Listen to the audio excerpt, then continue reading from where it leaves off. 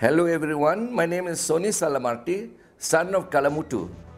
Today I have here with me a very important guest in the studio. I'd like to introduce you to Mr. Derek Yeo from Video Lifestyle.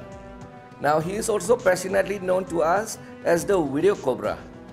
Mr. Cobra sir, can you tell our very excited viewers today about this revolutionary camcorder that is from Sony that is going to be taking the DSLR industry by storm? Yes, I have here what is essentially the new NXCAM from Sony, the NEX Fs100.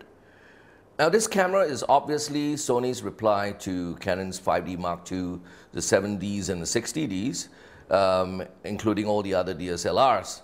Now the significant difference of the NEX Fs100 is its full functionality as a video camcorder, as well as maintaining the 35mm cinematic field and shallow depth of field look.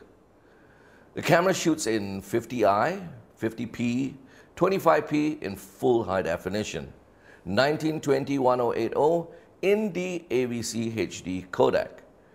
Now, for those who are concerned, there is also the option, of course, of down convert into standard definition in MPEG 2.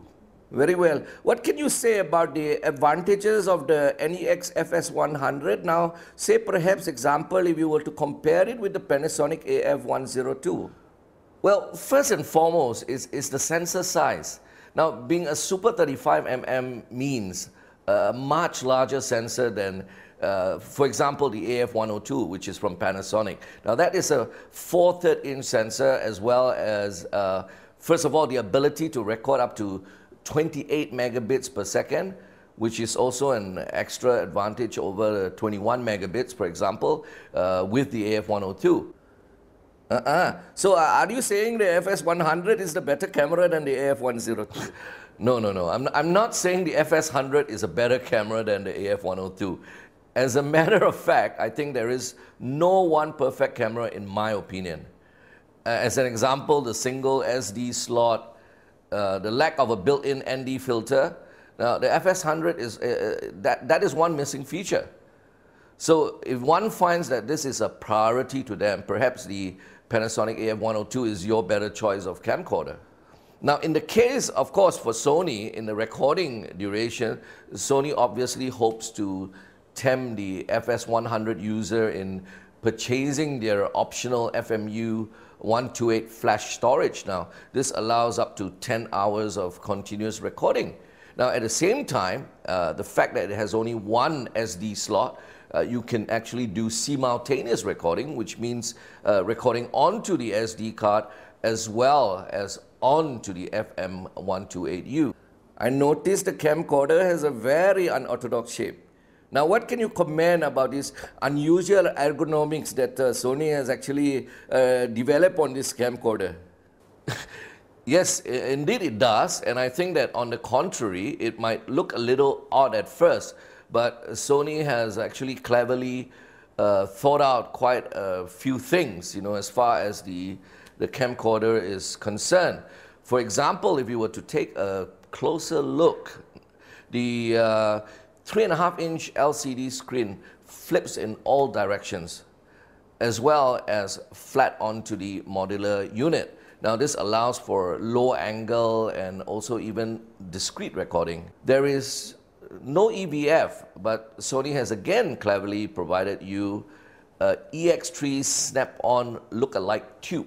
Now converting the extra fine high-resolution 3.5-inch LCD screen into a very reliable and usable EVF. One other thing I'd like to point out is the interesting feature is the placement of the recording buttons. Now, one is found at the top of the unit, very conveniently found. So if the camera is, for example, mounted on a tripod, that would be where you will press the recording button. The other button is found towards the right portion of the unit, just behind the lens. Now, if you hold the unit, especially in a cradle-like manner, this is really useful. The last recording option, of course, is on the grip. If you shoot typically handheld, giving you a very Hasselblad feel. And that is not all. If you take a good look at the camera, the options of 1/4 and 3 8-inch screw holes are found everywhere, top, bottom, and even on the handle of the camera. I find especially very interesting, of course, when you remove the grip, which you can actually do so, allows you to mount the camera with its existing screw hole on its side for shooting video in a digital signage orientation. Now, and I think this is a very intelligent option, well thought of by the engineers from Sony. So, Mr. Cobra, in terms of buttons and functions, can you tell us more about the FS100 in this particular area? Sure. Now, if you look very carefully to the left side of the FS100, you will find the usual switches and buttons, for example. Let me just quickly run you through with that. Towards the front, just behind the lens, of course, this is where you find the iris button, the iris dial, and also the one push iris. Now, the other button, of course, is the expanded focus button. And in this area again, you will find the auto or manual focus switch. So this is to set the camera either into autofocus mode or a manual focus.